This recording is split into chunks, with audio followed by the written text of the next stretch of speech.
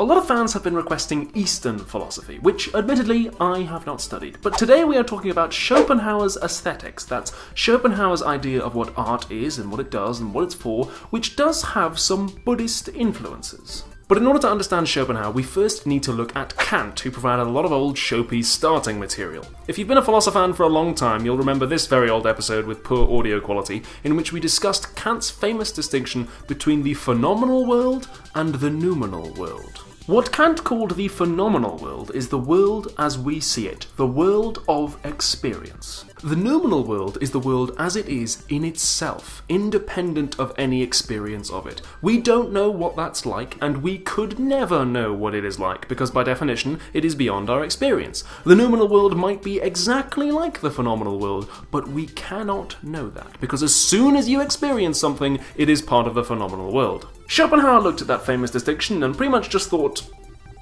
yep, and he took it and he ran with it, with one modification.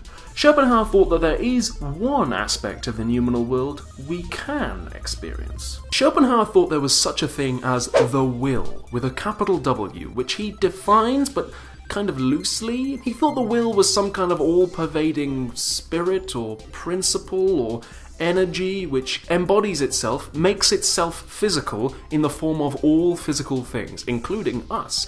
You might think this is a flippant comparison, but I actually find this analogy very helpful.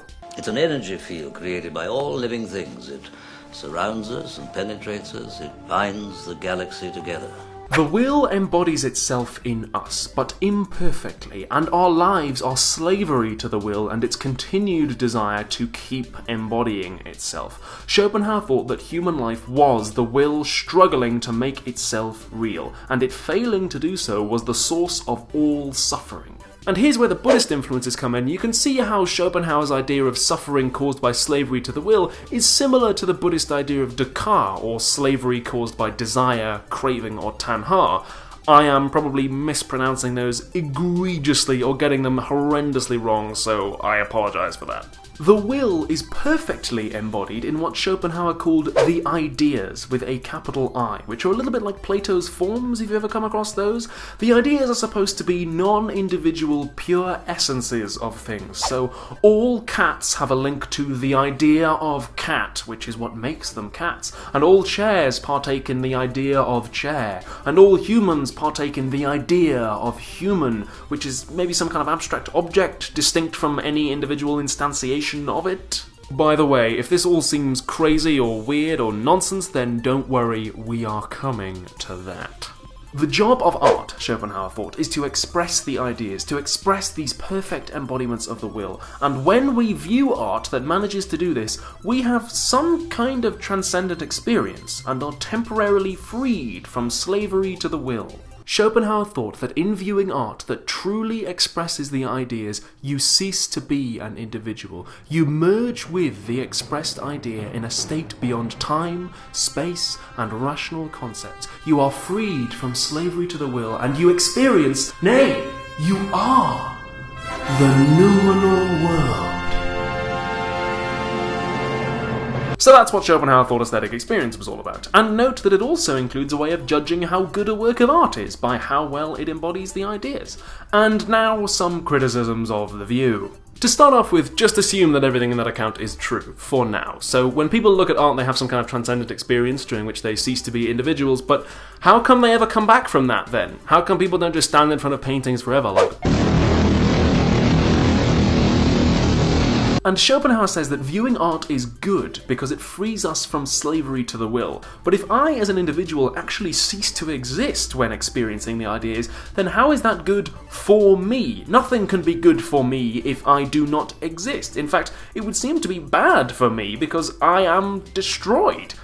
Temporarily, and this is where the big criticism comes in, which you've probably already arrived at yourself. What the heck is this guy talking about? Schopenhauer says that there's this thing, the will, and there's these things, the ideas, but what are they? Where do they come from? What are they made of? How does he know about them? How are we supposed to get to know about them if they're beyond space, time, and rational concepts? Why is the will imperfectly embodied in us? What is the will? Why, if it's perfectly embodied in the ideas, does it feel the need to continue imperfectly embodying itself in everything else? Can he provide evidence for any of this? If your reaction to Schopenhauer was this, what? What are you talking about? Then you are not alone. That is a legit criticism. He's got this very impressive sounding ontology, but you have got to back that ass up.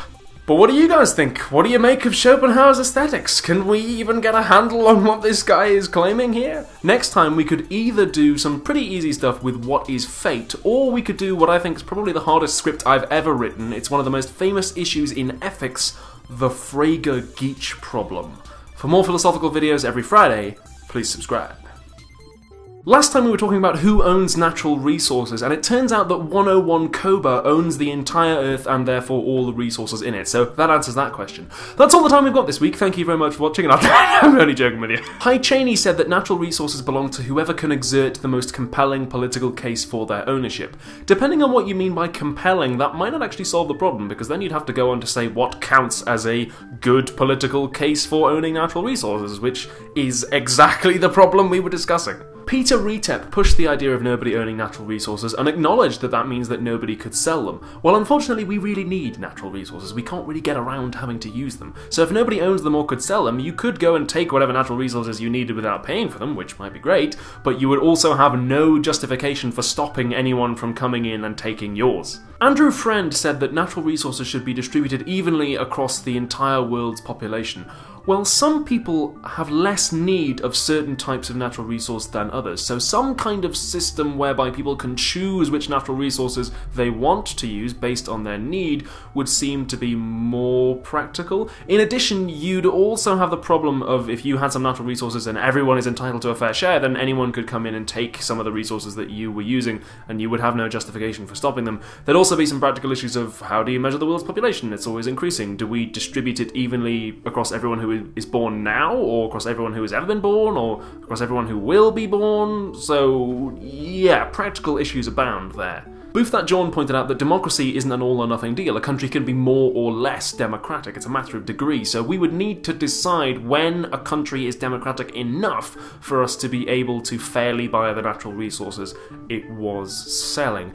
They also pointed out that my country, the UK, is not entirely democratic because we have a royal head of state who does have certain powers and privileges and abilities, and also, probably more importantly, one of the two houses that makes up our government is completely unelected. Those are some very good points. I have some thoughts and I have some feelings about them. I think you're probably pretty much on the money. They're quite pertinent points. But this is not a place to get into an argument about what we should do with the Queen. I know she's a big fan of the show. She watches it all the time and I really don't want to upset her. Sir2090 asked, what about natural resources that aren't even on the Earth? Who owns those? Well, hey, good question. I don't know whether 101 Koba just owns Earth or whether he owns the entire universe, so presumably we'd have to ask him. Yampio Plasmatico said that we put the money from the tariff in the bank and it's gone! Yeah, that's probably quite a good point. I think Professor Waynar published this paper just at the start of the financial crisis, so nowadays we might be a little bit more cautious about giving that money to a bank, especially when people of another nation had a moral claim on it. Deep Ashtray said that supporting a dictator for access to the natural resources they are selling is colonialism by proxy. Whoa, that's a pretty big deal. I mean, the former inhabitants of my country pretty much wrote the book on colonialism and then invaded everybody and demanded that they read that book, but yeah, that comment is deep. Ashtray. That's all the time we've got this week. Thank you very much for watching, and I shall see you in the next episode. Bye! Some fans have been requesting Eastern philosophy, which admittedly I have not studied. But in this episode we are talking about Schopenhauer. Hell, that's my microphone. My microphone just fell off the... Well, it just fell out of the cravat that I used to keep it tied to the thing. It's a very high-tech operation we're running here, as you can tell.